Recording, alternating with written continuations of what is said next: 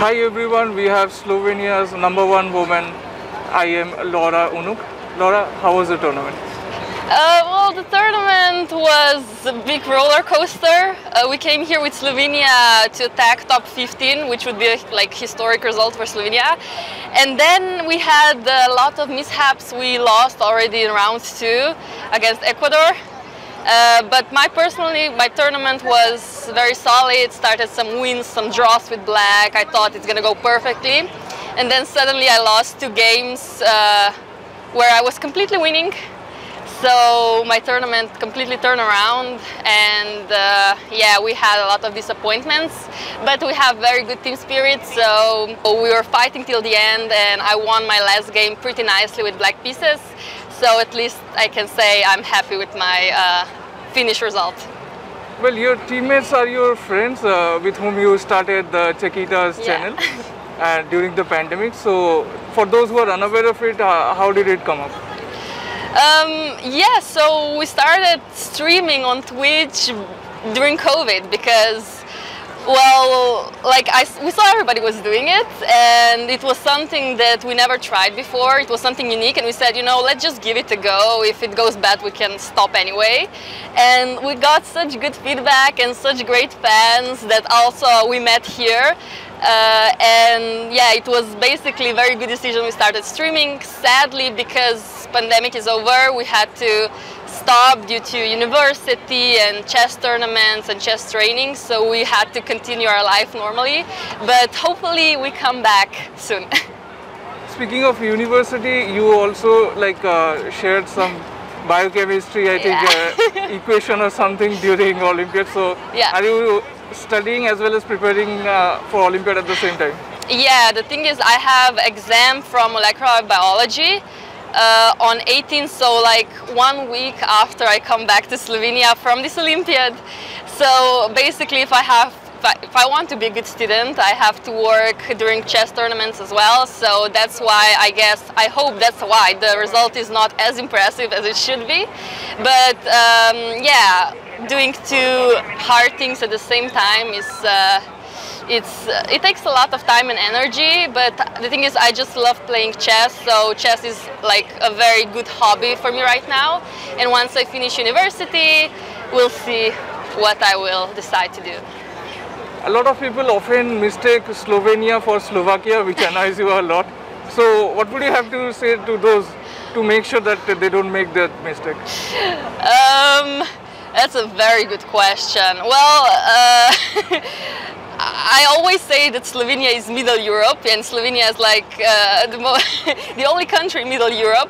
But to not mistake, well, I guess, you know, you should watch Checkitas channel and you will see the difference between Slovenians and Slovakians. Otherwise, actually, we have very similar language, similar flag, similar culture.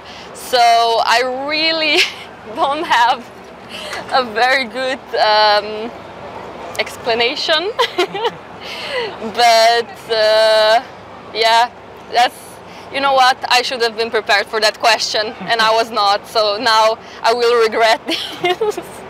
You're also the brand ambassador for Huawei and Ferme, I think. Yeah. So can you tell how did that land up? Well, you know, as a sport person, because chess is a sport, you kind of have to have support from sponsors. Otherwise, it's very hard to live from the sport you're playing or doing, especially in Slovenia. So when Huawei said we would be interested in collaboration, I was like, wow, that's a great company, big company, and I was very happy, and I'm still very happy because it was a big surprise. They asked me. They have a lot of more famous influencers with 50,000 followers on Instagram. So yeah, this was something new for me, and at least I got some new experiences, and hopefully we continue to collaborate in the future. If I remember correctly, this is not your first visit to India. You have been here for World Junior or World Youth, I think, right? No, this is my first visit to India. I had a choice to play under 20 World Junior Championship, but something else came up. I don't exactly remember what, so I could not participate in that tournament. And this is actually my first time to India, and I am extremely impressed with the organization and with friendliness and how everybody's just putting so much effort into making this tournament work. So did you manage to explore the city? No, sadly no. There was one free day, but my plan was to do exploring after today's round. So hopefully I can visit some nice places after this. And your channel subscribers are already quite familiar with your little brother Timej. Yeah. So what did he have to say before you showed up for the Olympiad? Okay, so he asked me, do I really have to go? Why should I go? And that mosquitoes will bite me and I will probably get malaria. That's what he said. So I was like, thank you so much for the support. But no, yeah, I was slightly concerned because I didn't know what to expect, which accommodation we will get, will it be comfortable, especially because I'm really scared of snakes, and because I always do research, you know, how many snakes there are in any country. So I did my research and I was scared to see some cobras, but I didn't, luckily, so everything was perfect and I can't wait to maybe visit again. You found a few insects and crabs, I guess, right? Yeah. So, apart from exams in 1 week from the end of tournament, what's next for you? Hopefully, if everything's correct, I play European Women Championship, which will be in Czech Republic right after my exam. And after that, some leagues, Slovenian League, European Club Cup, some other leagues in Europe. And after that, we'll see. Take it one step at a time.